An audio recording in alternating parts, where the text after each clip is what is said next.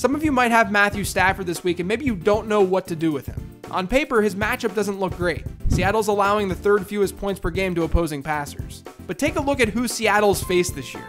Case Keenum, Mitch Trubisky before he started airing it out more, Dak Prescott, Josh Rosen, Jared Goff with 2 of his wide receivers getting knocked out of the game, Derek Carr. Let's not pretend Seattle's seen a very hard schedule. The matchup for Stafford is probably more of an average one rather than a bad one.